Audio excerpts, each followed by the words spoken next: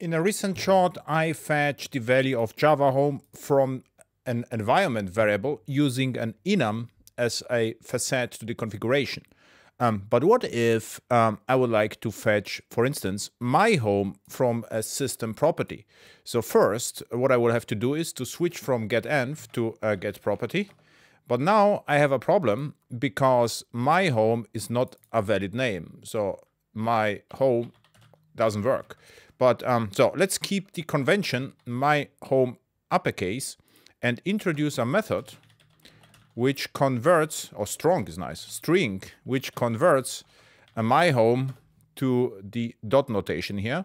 And this would work with return this name, then to lowercase, and then replace, and what we have to replace underscore with a dot.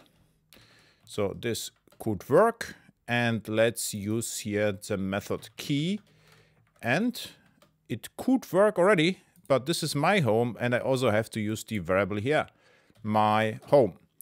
And let's see what happens. And this key is wrong because I have to invoke the method here. So let's invoke that, rerun it, and it works.